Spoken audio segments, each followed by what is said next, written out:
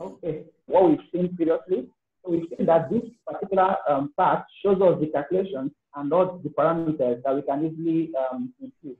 So here, if you see the arrow here, it's showing you the flexibility, okay? It's showing you the flexibility. So going by that,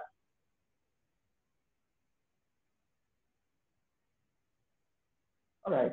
So going by that, we are going to the next slide now. Here is a model, okay? This model is showing you the horizontal vessel. It works very well. You will see that it has a support and it also has different components and different parts and features, okay? So this is just a clear illustration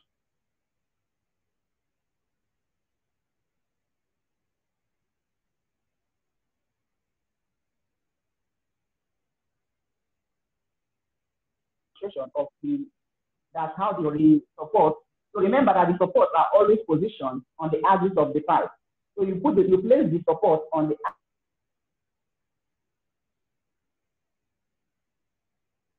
axis of modeling of the vertical column. So previously we saw the horizontal vessel, pressure vessel. Now we are looking at the modeling of the vertical column. So you see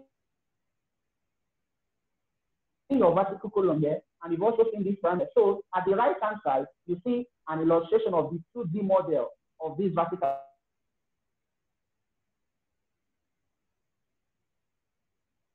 column. So you see, in fact, once you model it, you can easily get the 2D version of it without much stress. Okay. So here is also same illustration as above, but here showing you a specific node, showing you what's happening at that particular node at that particular point in time. Okay. So here we have modeling of pumps, compressors, and turbines. So in modeling of pumps, compressors, and turbines, you need to pay more attention to the displacement of the connection point from rotating equipment temperature expansion. You also need to look at the check that's full load and also the extended load check using the API and also the GHOST and ISO codes. Remember, these are codes that this software incorporates into, that these codes are incorporated into this software such that the model that we can obtain from this software for our pipes, our compressors, and our turbines, they all obey the industrial standards and codes. Okay. So here we also have the rotating equipment for allowable load standard. So these are also the configuration. Here we have the ISO 1379 API 610, the GHOST code for configuration, that's for centrifugal pumps for petrochemicals. So we also have the ISO 9905, the GHOST 54806 for centrifugal pump class 1. We also have the ISO 5199, 54805 for the centrifugal pump class 2. And also we have the ISO 10439 or the 817 centrifugal compressors. And we also have the ISO 10437 on LEMA FM85. So these codes we see here are codes, that's industrial codes and standards that this particular software has incorporated into it, such that these equipment we are forming, okay, they are standards, so they can be used at any given place or country who uses these codes as standards. So we have more of them, more of all these. So we have here, this is an illustration of what we've looked at before. So here is also a cross-section. This cross-section shows you all these equipment that we are looking at that undergoes all these configurations. So this is an illustration of the equipment, okay? So model using Prof. So if you watch this model, it looks as if it's complex, but once we get to our practical section, you will see that this model is so simple to this piping, so you can easily model this. So here we also have the properties that can be altered. So look at your right top, you'll see this property of both the first model and the second model. At the down too, once this screens very well, you will see various numbers on the model, various numbers, various support, information, all those things are here. So you see, when we start modeling this, our vessels and our pipes, we will know how to do all this. But remember, all those properties will be looking at from our first view here. Okay, your anchors are here and all that. So let's go to the next slide. So here, we also have all those nozzle loading. So these are nozzle loading. The right hand side, you will see your nozzles and also those the X, Y, and Z axis of all your nozzles. We also have the cross section there.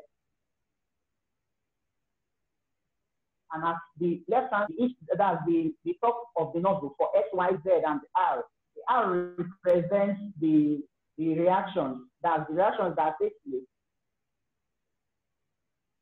when these nozzles are at the top. You see your nominal set of flanges. So the nominal sizes of your flanges are recorded there. So when these nominal flanges, so this is the result you obtain. So this is just a clear illustration of how the nozzles are being loaded in StatProf. Okay. So here we also have a the previous section for this for horizontal form, and all these formulas are also there inbuilt or embedded in the software. Okay. So here we also shows us, if you watch very well, you see the red lines, those parts circled with red. So in StatProf, in use of StatProf, whenever you use StatProf modeling, if there's any error, StatProf will pop up those errors in red. So when it pops up those errors, you'll be able to identify that you made errors there, and you can also correct it. Okay. So here we have modeling of inline form, the filter, and the 2, 3, 4 valve ways. So here you have all. So this is how your inline forms look like, your filter looks like, and the 2, 3, 4 valve, wave valve. Okay, same configuration here. So what's very well, you will see various properties and loadings of your nozzle. Okay, this table also shows your nozzle loading. Okay. Sorry. Okay.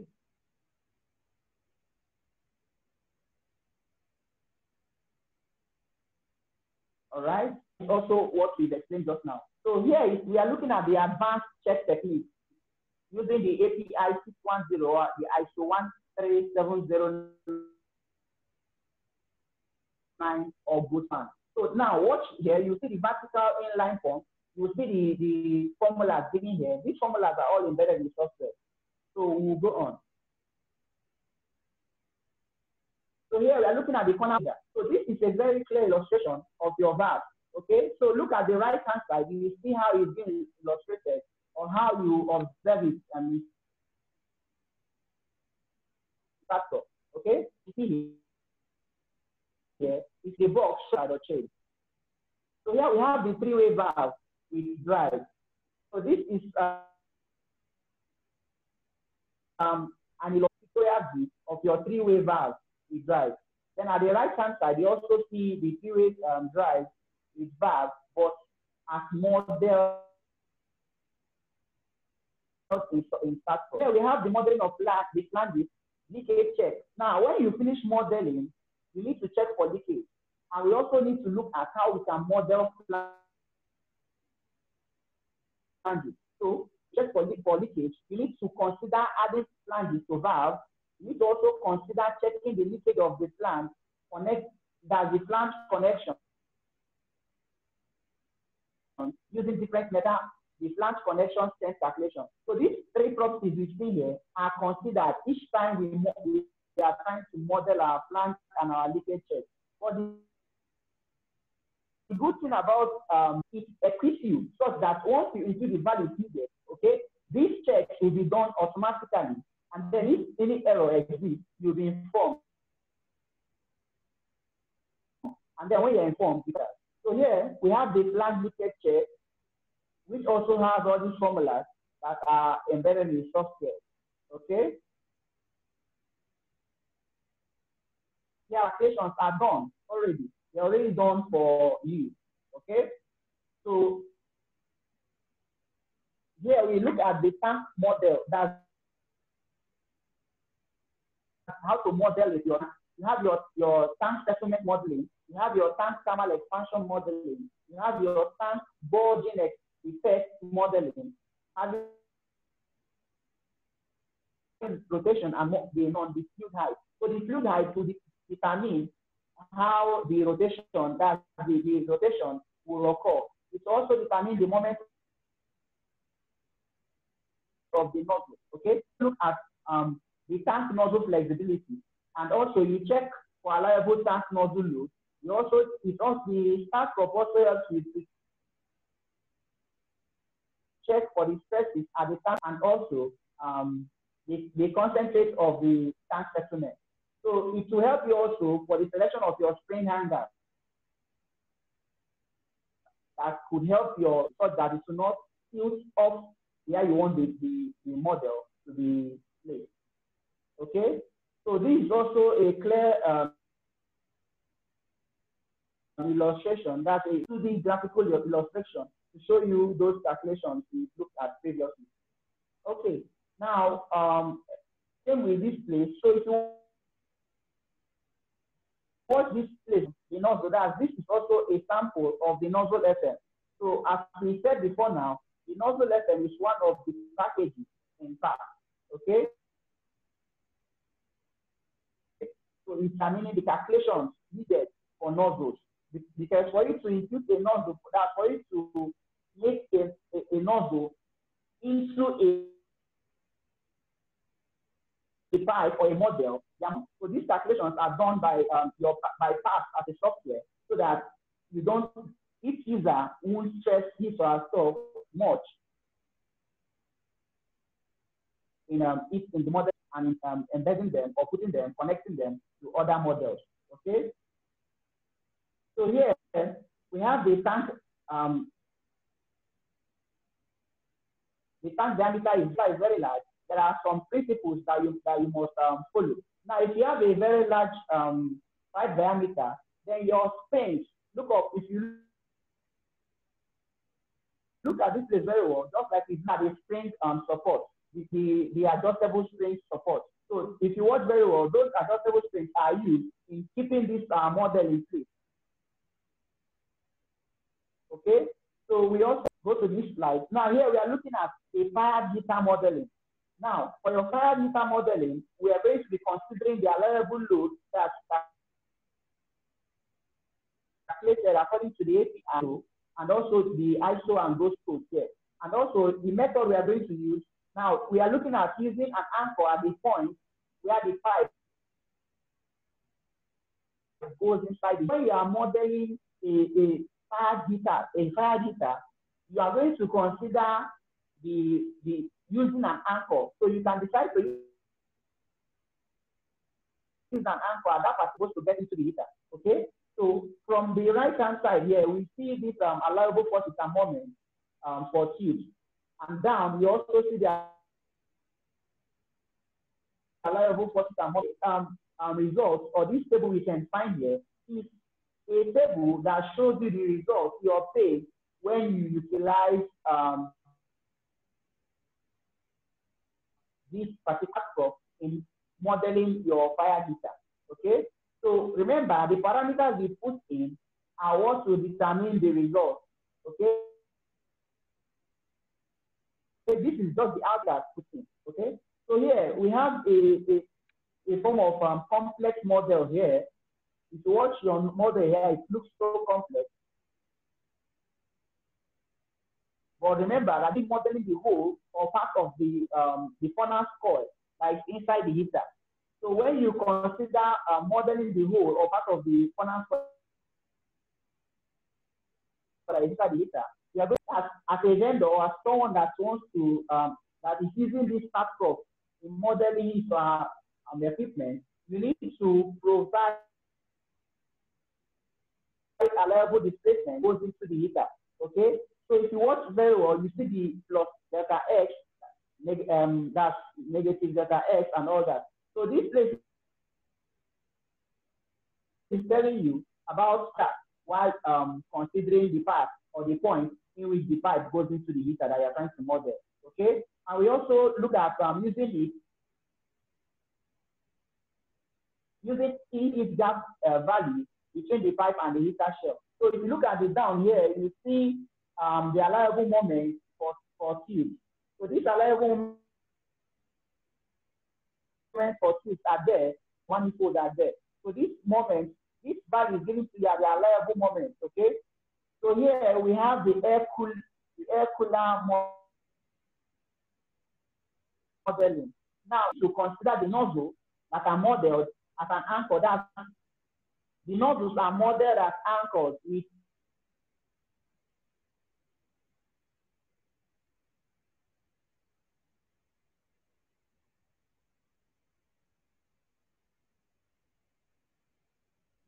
anchors. Anchors are one of the fixtures you can find inside. Is a clear, a form of a clear view of this your air cooler that is being modeled using StarCroft.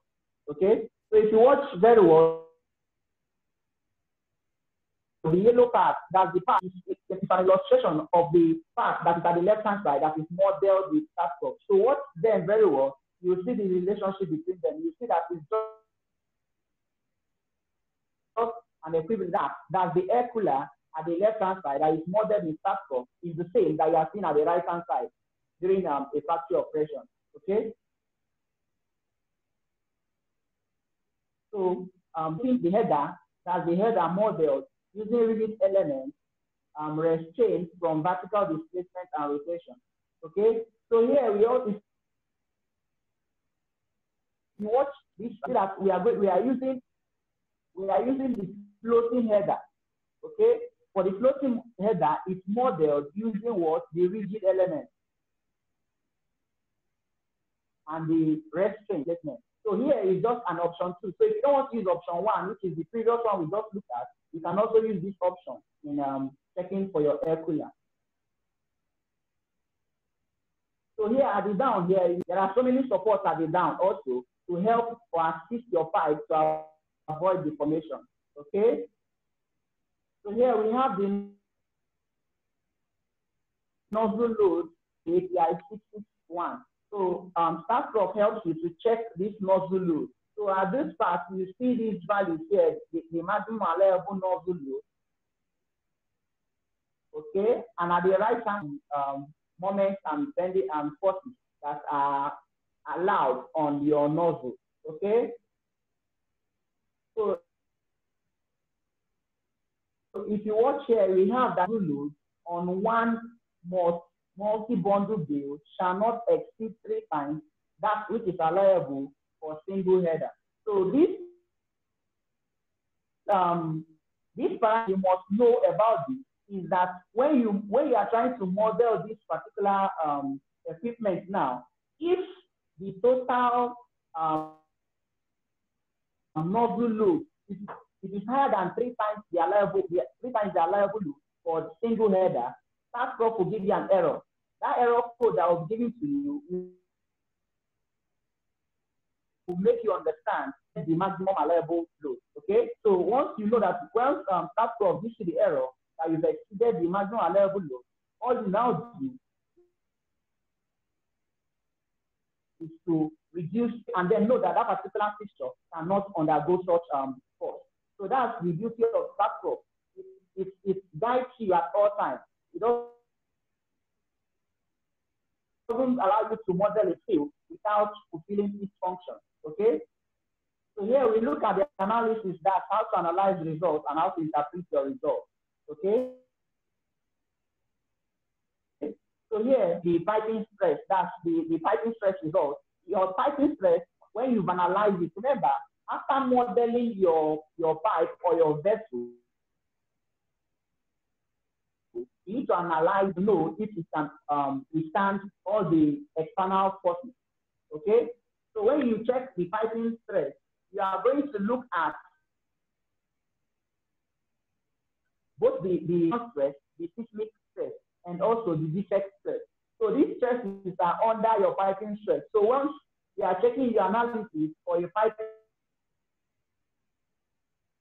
stress, the insulation stress is considered the seismic, which talks about your the AIGE, that's cold. So based on mostly within Nigeria, our pipes don't undergo seismic stress because we don't have any form of earthquake around here in this part of the country. Okay, but then remember that when you are considering the piping stress, you are going for the insulation stress, the seismic stress, and the defect stress. So for your piping stress, we're told that you should also ensure that the piping system can reduce the load time. Remember, as we said before now, if you put in a load that the piping system cannot carry within a service lifetime, then you must have an error. In fact, that particular part of the piping system will fail within a short period of time. Once it fails, the equipment cannot be used anymore until such part of the equipment. Why we need to consider the piping stress each time we are modeling. We also need to look at the displacement. For your displacement, we are going to be looking from the output of the 3D view. So to know your displacement, you need to click on output 3D view. So during the practical section, you will see how this is being done. So we are looking at the piping stability. So your pipe or your model must be stable. Okay. So the ability of your model to resist buckling is what we must see in the 3D output of the result. So if there will be any form of displacement or deformation, it will be clear. You will see it clearly that your pipe will be placed under such design loads. Okay, so it will be clear. It will be visible to you, being the model designer, that's the graphic designer, the piping designer. So when you design your pipe, you will see the output in the 3D and now if there will be deformation when that model is being used. Okay, so we also look at the error warning here as a people of when you put in wrong parameters or when the load you put in exceeds the allowable load. Okay, how to check against the internal pressure of the load. Now, for wall thickness, look at the calculation, the formulas we have here. So these formulas, we have the G31.3, and also that's for load pressure. G31.3 is for load pressure. And look at the calculations there. These calculations that we can find here, as we said before now, is okay. Okay, so but you just need to understand that there are calculations that are done to determine the wall thickness. That's when you are trying to check for the wall thickness. The beauty of this is that once you put in your parameters, okay, these calculations will be done for you automatically, and results will be visible. Okay, so once you are in line with these codes, that Prof will automatically give you an error code or an error message. Okay, which you can now. So here we are looking at the calculations too that are required. Okay, we are looking at the calculations that are required. So just like we said, they are all embedded into the software. Okay, so we'll be rounding up with the slides for today. Now Now, here also gives you that are also embedded in the start Prof. So we need to stop here for today. So we'll continue next time